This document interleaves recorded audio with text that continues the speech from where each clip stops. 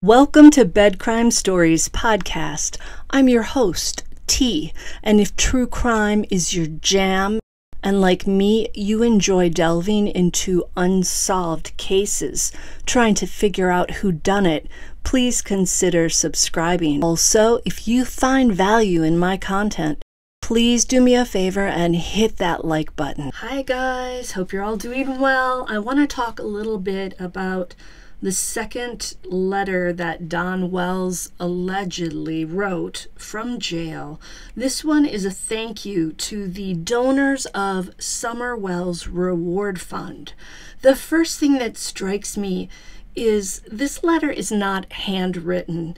Did Don's media manager, Tim Mullen, decide not to expose the handwriting to the scrutiny of the true crime community? Kinda looks like it. Mullen must have learned his lesson, I'm thinking, from that last letter. Now on this letter, there's a note at the top saying the final letter was spell-checked from the original. I'm wondering if that is Tim Mullen's way of trying to convince us that Don wrote this letter even though it's typed. I definitely think so. It's so obvious. Something I noticed in the first paragraph is that it has terminology that Don Wells used to refer to his 5-year-old daughter in the past, a young lady. That sounds like a deliberate attempt to take wording directly from things Don has said in the past and insert it in this letter to try and convince us that Don is the author. I'm already not buying it, and I'm only on paragraph 1 at this point. The next sentence is worded in an insensitive manner, in my opinion. It reads, "It kills us to think about what she might be going through." That word there, kills, sends shivers down my spine. To take the time now, more than a year out, to thank the people who came up with the reward fund is a day late and $1 short. What the heck is this? Don has the chance to write a letter and he devotes it to the donors of that fund. And he does it now. I think this is about money. Does Don want to get his hands on those funds? Is this a ploy to drum up sympathy? To plant the seed that those monies should go to poor Don and poor Candace? Why didn't Don come out with a statement when Summer first went missing and when people provided those funds to create a really good reward fund that might tempt people to talk? Don and Candace have never gone out of their way to rally people to help search for Summer.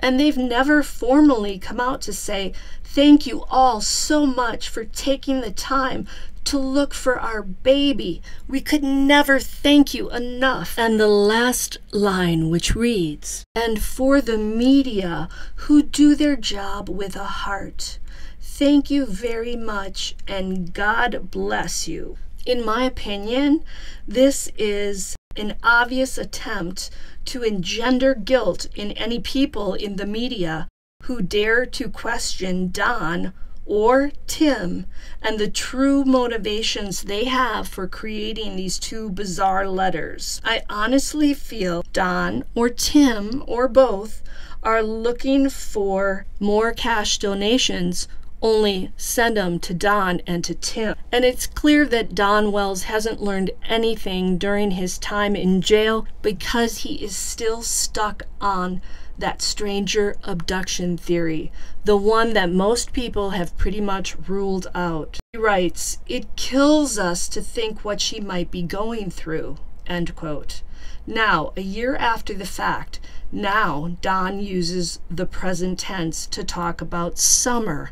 Please, that ship has sailed, buddy.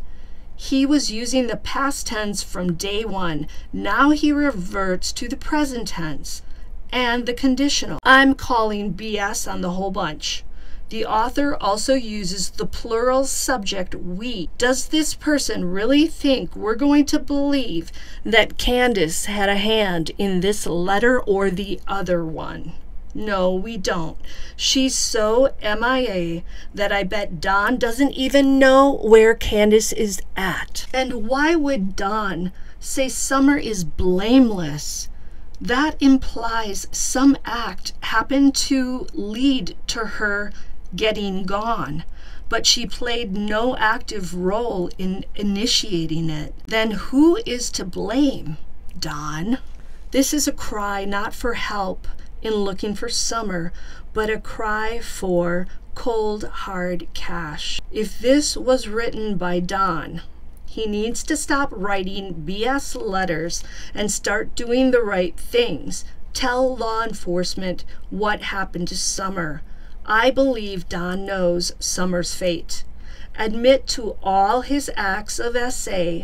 Start taking responsibility for the state of your life and your affairs. Start being honest, for God's sakes.